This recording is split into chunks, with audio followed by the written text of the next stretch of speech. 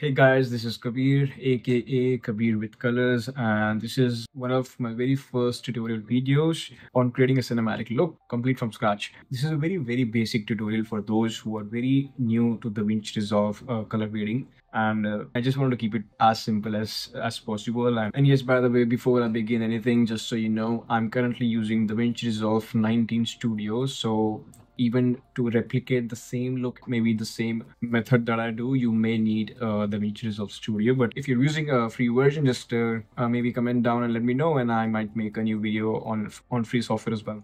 So currently the footage that I have is was shot on Blackmagic Raw. So this is like my very first node. You should be seeing this node. The very first thing that I like to begin with, and just to have the depth, is going after contrast. I'm gonna just crank down the contrast as much as I want until it's getting too dark. Let's say this is getting too dark, and as you can see, like my highlights are already way too bright, and the shadows and the foreground, at least, and this area is more darker than that. For that, I'm gonna use pivot. So just do remember that contrast and pivot just go side by side. I'm just gonna play around with it until I'm very satisfied. At least I can see that there's some depth. Also, that I can see that it's not too bright or not too dark, somewhere in the middle. Now I'm gonna go and add another node. Just gonna right click, add a node, add a serial node. Okay. This is another node. Nodes are basically like layers. If you have ever worked in Adobe Photoshop and they have layers one after the other, that is exactly how node works. Okay, now I'm gonna go and crank some saturation as much as I need. Maybe I'm just gonna pull it further and then try to crank it back. Okay, maybe this is fine. Also a little color boost, just a tiny bit. Okay, this is too much. Okay, yeah, so this is fine. Just with two nodes we are here. I'm gonna create another node, and see, the reason I don't use a single node for contrast, for saturation, and for the next step that I will be doing is because when I want to go back to any node, I need to know every single node that what they're doing, and maybe I want to just reduce the saturation and make things work, and I just need to work on the contrast. Maybe I don't need the contrast anything and any longer, maybe on another node. I'm just giving you an example. So this is a much more simpler process to going back and forth and just using one node for one job, not like for 5-6 jobs at a single time. And of course we generally have different nodes structure one after the another, and you must have seen big node trees, and we are not focusing on making it more complicated but more easy to understand, user friendly. So I'm going to use the third node for getting more exposure and maybe more light on his face. For that, we usually use primaries. Primaries, here you see the primaries, color wheels.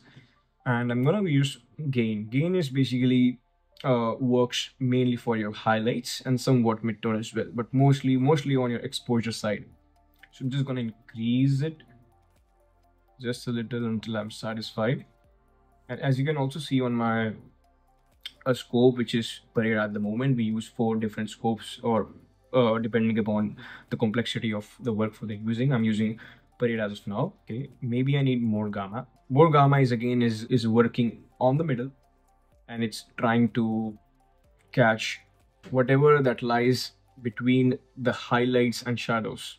Okay, and because I use a little more gamma, my shadows are also up. So I'm just gonna use lift and crack it a little down until it looks more decent and in depth. Okay, maybe right here is fine. I just made another node. I'm gonna make a parallel node, or again just right click, add node, add a parallel node. The normal nodes that you see, or the layered node, they work like this, but parallel nodes on the other hand, they work sideways. So they're not overwriting each node, but they're working on sideways. Collectively, if I add more parallel nodes, and after that I create another serial node, and this node will be overwriting all the changes that we will be. So for the very first node, I'm just gonna go under my curves and I'm gonna go over to my hue versus hue. And I'm going to hue versus hue because I can see some of the yellow tones on his skin tone as well. I just want it to crack it down to make it more on a reddish and orange flavor. So if I just want to pick, I can just pick entirely the color from his skin. Otherwise, what I like to do is just pick yellow. From this side, I'm just gonna crank it up a little. You can see the difference, a little difference, tiny difference on his face as well. Okay, this is the before and after. And also you can see that this area is also being effective because I just didn't use a very small part of the skin tone, but I just used completely yellow. So this area is also being affected, but I intentionally want that to look more on the orange or the reddish side to play around with my blue tones. And I'm just gonna raise it. Also, I think this area is less saturated, and I want more saturation specifically on the mountains and the color of his jacket, whatever he's wearing. So to increase just saturation of a very specific color, I'm just gonna go under hue versus saturation. Do remember that we were in hue versus hue. Hue versus hue just changed the color of a particular color. Let's say blue to magenta, red, and whatnot. But hue versus saturations, pick that specific color that you want and increase or decrease the saturation. So I'm just going to increase saturation for blue, dark blue, raise it. Okay, that is something I'm pretty satisfied with. Okay, as of now we are here and it's looking quite fine. Other than that, on the very next node, I usually have another node, but I'm just going to use this node and apply film look creation, which is a game changer. You know, currently the DaVinci 19 has. I will go under my effects. I will type film look creator. I'm just going to drag and drop, and this is currently we have. I like the look. I like the tone that it has. For sure, but you know, it's already pretty dark, so we will be fixing that in a bit as well. But you can always go under core look and change your own preference, what kind of look you may need, like this one, this. I maybe like this much better, and vintage. Okay, no, this is maybe too much cinematic, or this. Okay, maybe this one is better for my taste, at least for now. Yeah, okay, but I also want to decrease, like, what I like the color tone, but I think currently it's just maybe a little too much for me. So I'm just gonna decrease the opacity of this node, and to do that you just need to go to the key node, go to the key output, and just reduce it a tiny bit until you're satisfied. So okay, I'm gonna go somewhere around 800 dB. Yeah, this is fine. Now, as you can see that we have started building a look that we actually need. And the one thing that I notice is that it's not all the highlights that I can see. My focus is definitely going on the sky and not on him specifically, and on the foreground as well. So we need to fix that as well. First, I'm just gonna go under my film look creator and see if I can do some changes. For example, less contrast. Yeah, I think this is working fine. This is okay. Yeah, maybe. And a little less highlights as well. Highlights are basically, again, all the brighter part of the footage. Okay, so this is fine. This is definitely fine, at least for now. Okay, I'm gonna make another node, and again, this is the shortcut that I'm using currently, but based on your system, you can just right click and add a serial node. That's it, as simple as that. So I'm just gonna create a node, just leave it there. I'm gonna create another node. I'll bring it here, and maybe another node.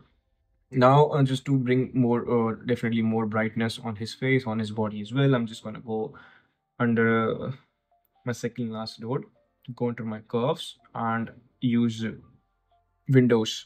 So just gonna place it here, use this to move, make it a little big.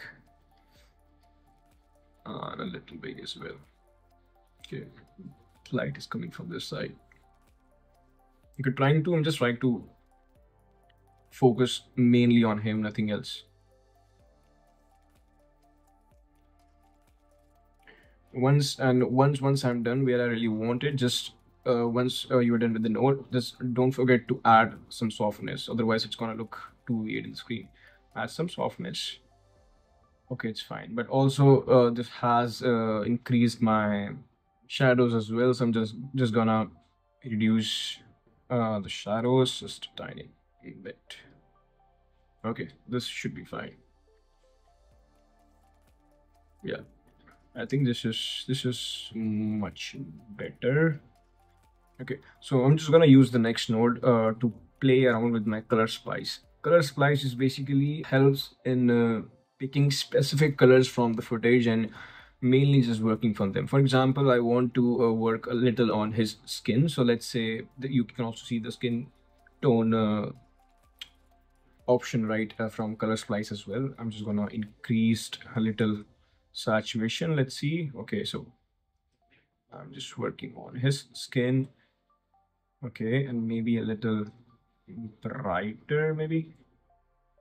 It's fine. Just gonna make it more on the reddish tone. Oh, this is too much. Okay, this might be. I don't like that much pink. Do you want to make it still natural? Yeah, I think for now it's fine. I'm just gonna go back with my previous node that was empty, and I'm gonna go under my temperature and play the left and right mode. Okay, I like it little better when it's warm. Something like this. Okay, so just to fix and just to play around with specifically on the highlights, just added another node. I will go under my HDR. Okay, and I will go under the light. You see the light. If you use this sneak peek button, I'm not sure what is it called, but if you use this, and you will be able to see exactly what is it selecting. So you can see it's also selecting some of my skin tone as well, and we don't want them to touch the skin tone. So in order to control that, I will just press the light editor button right here. If you just click it, first of all, you need to turn on this preview button, then use currently my red zone, which is selected as light. Play around with it until I don't see my skin. Yeah, for now it's okay.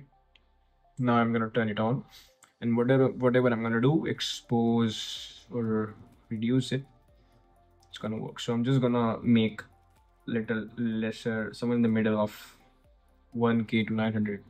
And if I want to play with specifically for my highlights colors, I can definitely go and use it with my taste like that. Yeah, also, you can see the noise itself. It's way too much right here. So in order to reduce the noise, I'm gonna make another node right before this, add a node and a serial node before, go on my motion effects. I'm just gonna make it 2 for now, and just crank it to 8. Also, if you don't have a very strong power computer system, then I think you should just change it from faster to better and change this to faster to better as well. I'm gonna use my chroma to around 8 or 10, something in the like. Yeah, you can go further as well, but this gives a fine result. So even like the skin tones and everything is more smoother, but at least you were able to fix these junky noise. This is fine. And just to sum up anything, and even if you want to fix anything, I usually add another node. Like sometimes you like to play with the looks, and maybe you want to change something. For example, I want to just change a little the tone of the shadows, just to make it a little more clear tone. Match it while it's looking more natural. Okay, this is fine. I like it much better. Before and after.